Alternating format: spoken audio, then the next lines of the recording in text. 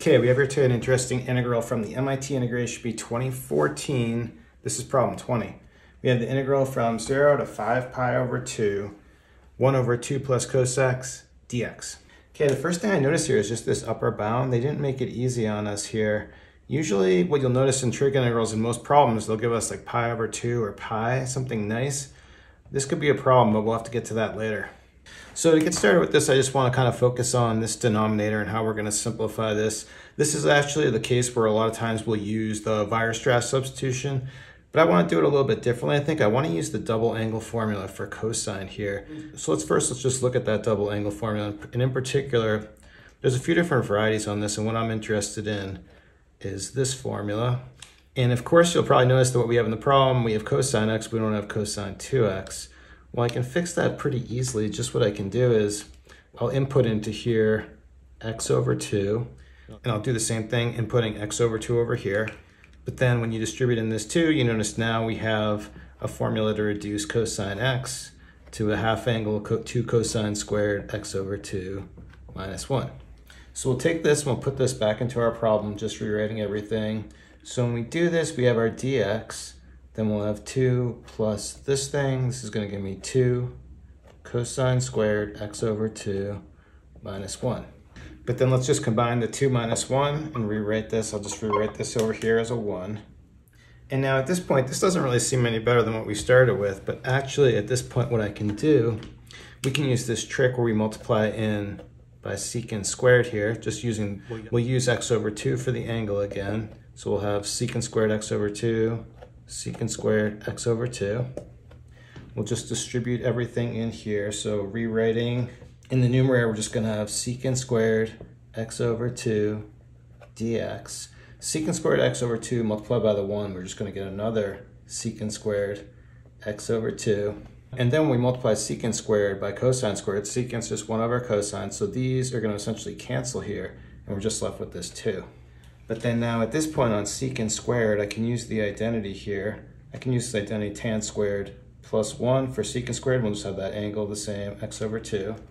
So when I put this together and rewrite again, but now we'll take this, we'll input this into the denominator. So we're going to have this tan squared x over 2.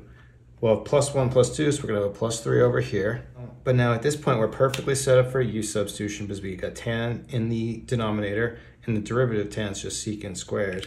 So let's see how this works. I'm going to do, we'll say u is going to be equal to tan x over 2. And then for our du, this is just going to give me all this stuff, secant squared x over 2 dx. But then we need the chain rule on this inner part here, so we're going to have a 1/2 that we pull out front. Coming back to our problem, I want to set up this numerator to be exactly this. What I'll do is I'll multiply here by 1/2, but I don't want to change it, so we'll multiply by 2 in front. And then at this point, this is where the 5 pi over 2 is going to rear its ugly head and cause us problems. Because the trouble is, for tangent, the trouble is that tangent has a bunch of vertical asymptotes. There's a bunch of places where it's discontinuous. And one of those points between 0 and 5 pi over 2, we have pi in between there. Well, if you plug pi in here, you get tan pi over 2. Tan of pi over 2 is going off to infinity. That's going to be a problem. And now if you look at a graph of tan x over 2, you just notice the only problem is going to be that problem at pi. So everywhere else we're fine. So we just need to split this up into 2 integrals, breaking it up on pi. Okay, so now I've just left this on the board just for a moment so we can see how this is split up here. So just notice that I've broken this now into 2 integrals, breaking it on pi here and here. Everything else is exactly the same as what we had down here. And just try to make it clear, I've written my upper bound here as pi minus, just to show that we're approaching from the lower side below pi. And then over here we got pi plus, to notice that we're starting this bound just above pi. So I'll get rid of this and we can go ahead with our substitution. So first we'll come over here and we'll just update our bounds using this one, plugging in pi minus. This is our normal situation if it's just like pi. When we plug pi in here, tan pi over 2, for that bound we're going to have infinity. And then plugging in 0, tan at 0 is just 0. Then this numerator is just going to be our du value. This here is going to become u squared plus 3, but I'm going to write it as square root of 3 squared. Then coming over to our second integral, 5 pi over 2. When you put 5 pi over 2 in here, you get tan of 5 pi over 4. That's in the third quadrant. All the pi over 4s are either 1 or negative 1. The third quadrant for tangent is positive, so this is just going to give me 1 for the upper bound here. And then here, taking pi from the plus side, putting it in here, we get tan pi over 2. From the plus side, that's actually going to be minus infinity. And if you have any doubts on this, just look at a graph and you'll see that from one side it's approaching infinity, and from the other side it's going to minus infinity. And then for all this stuff here, it's going to be exactly what we have here on the left. But now we have an easy integral here. In both cases, it's just going to be the formula for arctan. So doing this, we're going to have 2, but we need to bring this out in the denominator here. So we're going to have 2 over square root of 3. This is going to be arctan of u over square root of 3. We need to evaluate from 0 to infinity. And then for the next one, again, it's the same thing. 2 over square root of 3, arctan u over square root of 3. And this one's going to be evaluated from minus infinity to 1. Okay, now let's just go ahead and evaluate this. So when we plug in infinity here, we're evaluating arctan at infinity over square root of 3. Arctan at infinity is going to be pi over 2. So for this first piece, we're going to have 2 square root of 3 times pi over 2. Then for the second part, when we evaluate arctan at 0, this is just going to be 0.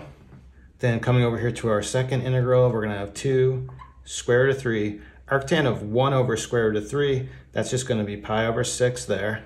Then minus, we'll distribute in 2 square root of 3. Then we'll have arctan at minus infinity. The square root of 3 won't change it. So arctan at minus infinity, that's just going to be minus pi over 2. And then let's just do a little cleanup. Over here, minus times minus is going to give me plus. Cancel 2's here. Cancel 2's here. Cancel 2 with a 6, and we end up with 3 here. But now we just need to add everything together, but I want to get a common denominator of 3 square root of 3. So what I'll do is I'll write this first piece as 3 pi over 3 square root of 3. Then for this next one, this is just going to be, I'll just make it clear, 1 pi, 3 square root of 3. And then this last one is going to be just like this one, 3 pi, 3 square root of 3. 3 plus 1 gives me 7 pi over 3 square root of 3. This is actually fine, but we'll try to match MIT solution. So I'll just rationalize this, multiplying by square root of 3 over square root of 3.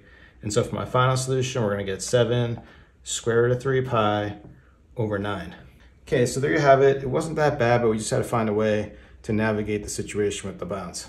That's it for today. Thanks everyone for watching. Have a good day.